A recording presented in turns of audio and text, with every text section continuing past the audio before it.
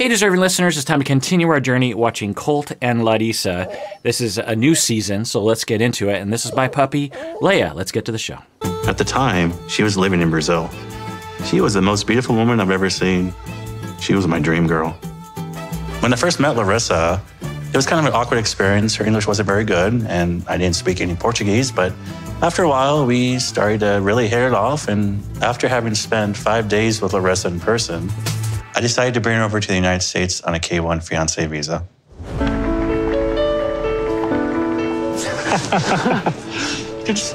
All right, that's interesting. I don't remember that detail from before. He says that they were in person for 5 days before she came to the United States. So before we started watching the show, they had been in person for just 5 days.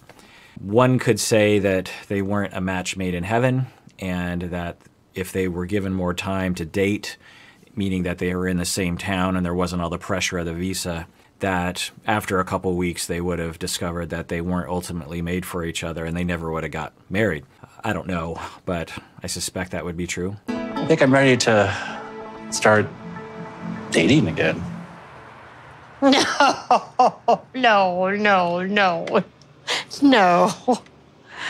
It's way too soon for Colt to start dating. His heart is still broken and he's not going to make any good decisions. To be honest with you, I'm lonely, and I want someone to share my life with.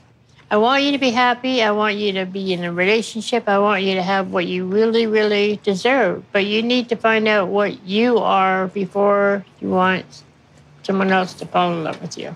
All right, so this is an idea that is in our culture quite prevalently. Prevalently? Is that a word? It's quite prevalent in our culture to believe that after a breakup, particularly if it's a significant one, you need to wait a certain amount of time before you start dating again. All right, so it's an interesting idea, and let's evaluate it. So what are the outcomes that we would be worried about? So forget about Colt, just think about anybody. They go through a divorce, and they're about to date other people, and they're saying they're lonely, and you're like worried about them. And you think, well, you know, I've been taught by the internet and by culture that you're not really supposed to date people right after a major divorce. And so let's look at, you know, what kind of things would people be actually worried about? Well, I'm guessing what people are worried about is that the next relationship is either going to be a rebound, meaning that it's not emotionally meaningful to you.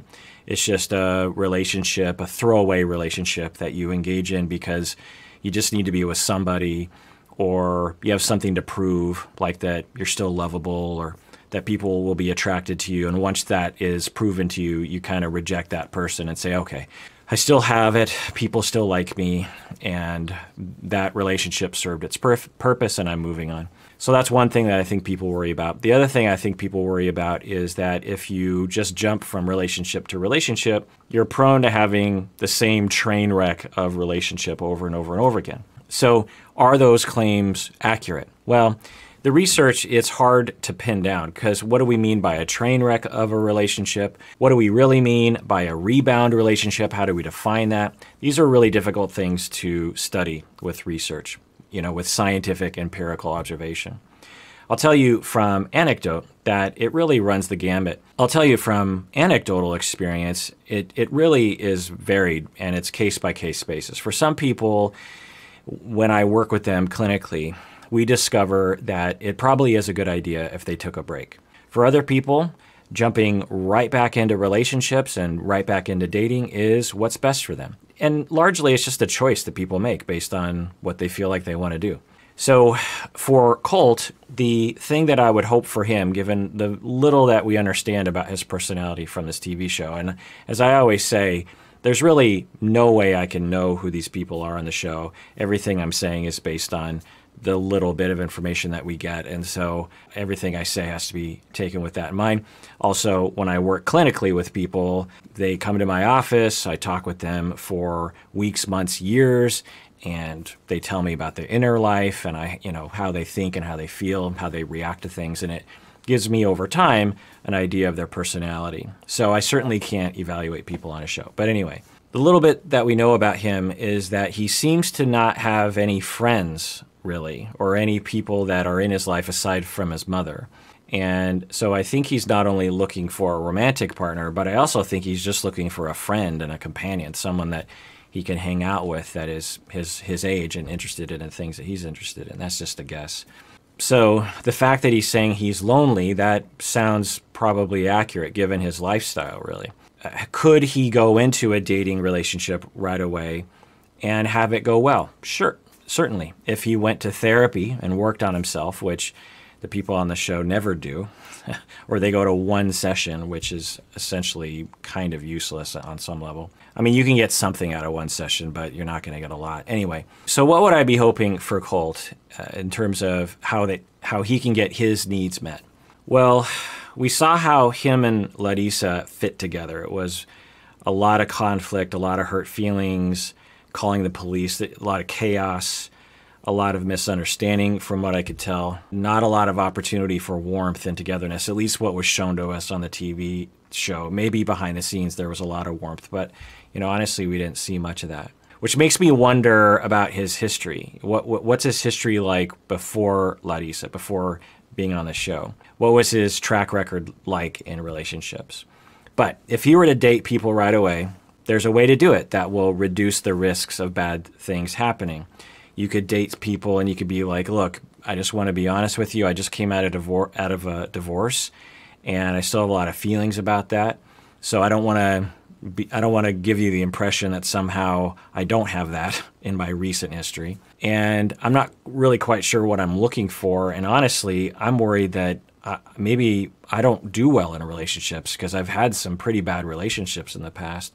But I'd love to get to know you better and hang out, and I just hope we can take this one step at a time and not rush into things. That's one approach that someone could take. There's other approaches too, but the key is that you're honest with the people that you're dating, that you recognize that your personality played a role in your past relationships, and that if you don't watch it, if you don't go to therapy and try to become aware of those things and try to heal from your past relational traumas, you're very likely to repeat the same mistakes over and over and over again. So that's what I would hope for Colt, but we'll see what happens as we watch the show. I'm guessing you've watched ahead and you know what happens, but I don't. I always hope that the people on the show can find love and that they can find stable relationships, stable attachments, that they can just live regular lives where they have companionship, they have a relationship, a spousal relationship if they want that they can be mutually supportive, that they can take care of each other. At the end of every episode, I say, please take care of yourself and take care of others because we all deserve it. That applies to the cast members too. I really hope that they can do that for themselves. Those are my hopes. Let's see what happens. Hey, deserving listeners, as you know, I'm constantly recommending that people go to therapy. We all need therapy from time to time. One of the options available that is definitely worth checking out is BetterHelp.com. So if you're looking for a therapist, I would give it a try by going to BetterHelp.com/Kirk. Make sure you use the /Kirk because you get 10% off your first month and it helps us out. I get a lot of emails from you saying that you're looking for a therapist. As you watch these videos, I know many of you have been motivated to find your own therapist, but I know it can be really hard to find a good one to work with. Like I said, one of the options available to try is BetterHelp.com/Kirk. And you should know that this service is available to clients worldwide, which is amazing. I've been told that you can start communicating with your therapist in under 24 hours. You can message with your counselor anytime. Plus, you can schedule weekly video or phone sessions. And I've been told that it's often less expensive than in-person therapy. So go to BetterHelp.com/Kirk to get 10% off your first month of therapy today.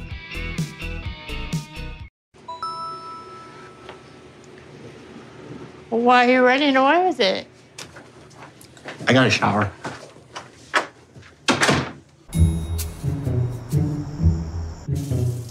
Now, of course, this is a family system where it's a mother and an adult son living together, and their dynamic is something that we've seen a little bit of. Now, as a family therapist, I'll say I don't have much data based on the show. We have very little data, really, to evaluate their relationship. And the mom, from what I can tell, really depends on her son to provide her with just a relationship. Same with Colt. It looks like the mom has no one outside of Colt that she's close to, that she can depend on, that she can even just hang out with. And when you have that one person, why would that be? Well, I've been hypothesizing, total speculation, that the mom believes that she's not good enough to have friends, or there's something defective about her. We saw when push came to shove and there was conflict, she seemed to kind of descend into a space of feeling like there was something deeply wrong with her on the inside. You could kind of sense that despair that she would feel. For her, the prospect of Colt dating again and also moving on with his life and moving out of the house and having his time spent with other people would be very threatening to her and be very worrisome to her. And so what I would hope for the mom is that she can find other people to be with aside from Colt, so she doesn't have all her eggs in one basket, if you will. What my mother doesn't know is that I actually started dating again. I don't usually keep secrets from her, but I know this time she would not approve. I really wasn't looking for anything specific, but this gorgeous little redhead reached out to me named Jess. All right, interesting. So Jess, let's find out who Jess is. And today I'm heading to Chicago to spend a weekend with her. This is only our second meeting together. Jess lives in the United States, but she's an au pair on a visa. And she's Brazilian. After Larissa, I never really intended to date another Brazilian. Jess sort of fell out of the sky and landed in my lap. But this is the main reason why I haven't told my mother about Jess. I really need to see if this woman is the right one for me before I involve my mother in another possible heartbreak. I can't let that happen again. So he's keeping a secret from his mother, which is totally fine. There's no reason why any adult son needs to disclose all of his dating life to his mother. But it does point to an issue in the family. I'm guessing Colt wants to tell the mom, at least so that he doesn't have to keep a secret from the mom. But he can't, I'm guessing. We haven't really heard, and if I worked with them, I would really want to know, Colt, why are you keeping this from her? What are you worried about? My guess is that Colt would say, well, I'm worried that my mom is going to be very upset. And I'd say, tell me more about that. What do you mean by upset? It's upset in what way? Well, that my mom would just be really worried about me, and she would judge it, and she would try to encourage me not to do it, that I shouldn't date another Brazilian person, or I shouldn't date anyone at all. And then I would ask her, well, why do you think your mom would be very worried? Why do you think she would be very focused on that? I don't know, but I suspect, like I was saying earlier, that the mom just doesn't have anyone else in her life. If I was to just take a stab in the dark, I think what this family went through was there was the dad, the mom, and Colt. And they were very insular. It's just a guess. I don't know. And I would love to know what the dad, Colt's dad, was like as a father. I wonder if there was something going on there in terms of conflict in the family. I don't know. So you have the father, the mother, Debbie, and you have Colt. And over time, for whatever reason, they were very insular and I'm guessing suffering in some way. The mom seems like she might be suffering throughout her life with self-esteem issues, that Colt might also have a similar problem. I don't know. But it makes me wonder if Colt and the mom needed to stick together to have an alliance in the family against the father. Again, it's just total speculation, but this would be an hypothesis that I would pursue. Who knows? And maybe we'll find out as this season goes. I'm guessing we won't, because they don't usually talk about this sort of historical stuff. But there's just a lot of things that could have happened in the past in this family that could lead to the mother feeling very worried about Colt leaving the family. But one detail we do know is that the father died. Debbie's husband died. And that when he left, there's a lot of grief that the family's going to feel. It's just natural, particularly if it was unexpected or who knows. But that could have drawn the mother and Colt even closer together because they were together in their grief. And maybe if they didn't have anyone else around them to help them with their grief, they became even more dependent on each other and more worried about separation. The mother is again, it's just an hypothesis that I would pursue if I were to work with her, would be that the loss of the husband, and I'm guessing other losses in her life, that she's down to just one person, which is her son. And if her son starts to date, that is movement away from her. And then she's all alone and she has nobody. And she doesn't believe that anyone else will love her or anyone else will be close to her. And when your needs are being threatened in that way, then you're going to fight. And one of the ways that I think she fights is to say to Colt, don't date other people, or even to oppose other people's involvement in Colt's life. I don't know. But what I will say is that lying to people, there's a potential harm that can happen, right? The mom, when she does find out, because I'm guessing she will, that Colt is dating Jess, that the mom's going to be very hurt by that. All right, well, that does it for that episode of Psychology in Seattle. Thanks for joining me out there. Please take care of yourself because you deserve it. You really, really do.